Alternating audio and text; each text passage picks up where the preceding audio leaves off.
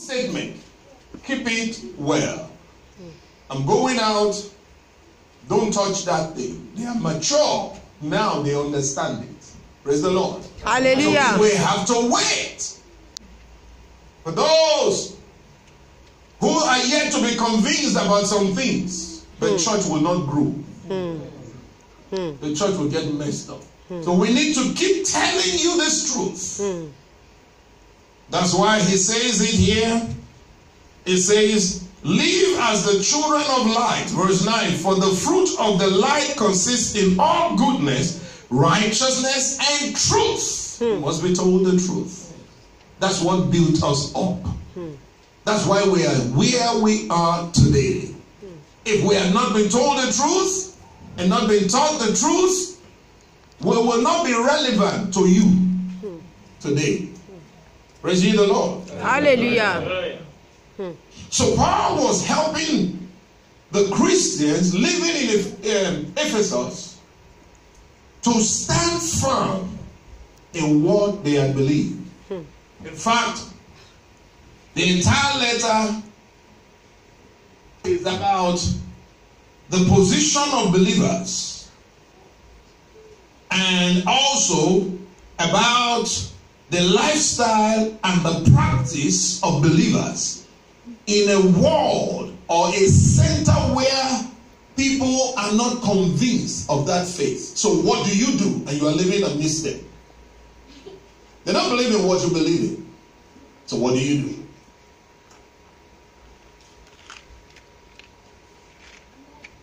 They see you every day.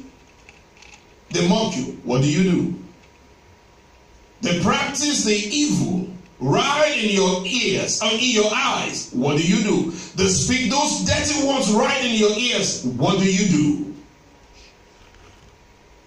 So Paul is saying to the believers in Ephesus, one of the things you must do is not to partake, do not share fellowship in their works of darkness. Separate yourself from them. Believers, let us always have it in mind that the world will always think as the world, and the church must think as the church. Have it in mind, the world will always behave as the world. It is left for the church to behave as the church. The world will always talk as the world. It is left for you now, as a Christian, to talk as a Christian. But most of the time, what we do is we want to please the world. The world is not ready to please us. We want to get their approval, and it looks like they are getting stronger and stronger than us. Because we feel that without them, we cannot do what we want to do. But they don't feel that way. In fact, they want to eliminate us. Let me help us.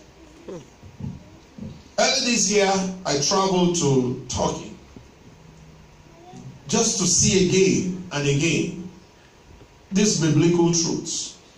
And for some of us, you would understand with me that this particular Ephesus is in the present day Turkey. Now, this place, after some time, the gospel spread throughout the place. Paul preached there, and somebody like John the Beloved died there. In fact, the mother of Jesus, that Jesus handed over to John the Beloved as he was going to die on the cross, also lived and died in Ephesus. So this particular place and the entire nation of Turkey used to be 99% Christians and 1% Muslim. But today it is the reverse. 1% Christians and 99% Muslims. So all of this place place where we had the churches, the 7 churches in the book of Revelation. They are in Ephesus. They are in Turkey. And beyond Ephesus, in the entire land of Turkey. The 7 churches in the book of Revelation.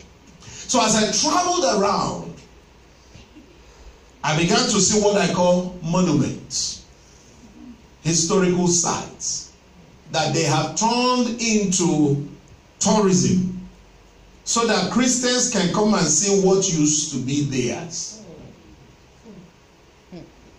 I saw how they dressed the tomb of John the Beloved, a great man of God who was persecuted. History helps us to understand that all the disciples of Christ suffered martyrdom, except this man who died at over 100 years of age. But he was persecuted. They threw him into boiling pot of oil for him to roast, cook, and die like an animal. But miraculously, he didn't die. So they looked at him and said, this man must be a mysterious man. How come they put somebody in a pot, poured oil there, set fire to it, and it was boiling? And they came to look at him and he was still alive. So they took him to the island of Patmos so that he will be eaten up there. There is no way of escape by wild animals. It was on that island that he received revelation. And eventually they expected him to die. He didn't die there. And he was brought back to Ephesus. There he now lived and died peacefully. But when I saw the tomb dressed with marble and broken pillars of temples or worship places around, I said they are showing us that this used to be a place of faith, a place in which Christ was called upon, but now it has become a tourist attraction. So you can see that the world that we are living in, they are not expecting Christianity to grow or spread. They want it to die. So pleasing them does not pay off. Praise the Lord. Hallelujah. The intention is, as you please them, your faith dries off.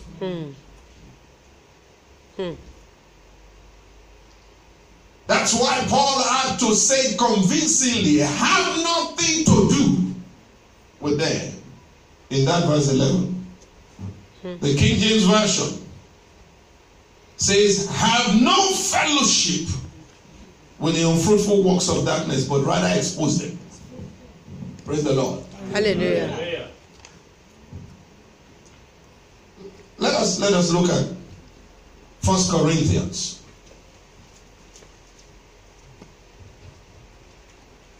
So that we can tie a few things together. 1 Corinthians chapter 5.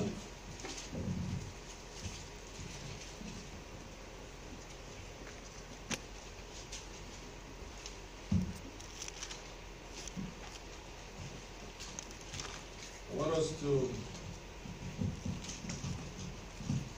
I'll read verse 9, but before reading the verse 9, after reading verse 9, I would take us back a little bit. 1 Corinthians, are you there now? Yes, sir. Chapter number 5. Okay. Let me read verse 9. I wrote unto you in an epistle not to be company with fornicators. Praise the Lord. Hallelujah. Now go back a little so that you can understand the context. From verse 3. Verse 9 has told us, don't be in the company of someone who is a fornicator. But not just that sin alone. We're going to go beyond that now. But he said, for I verily as absent in body but present in spirit, have judged already, as though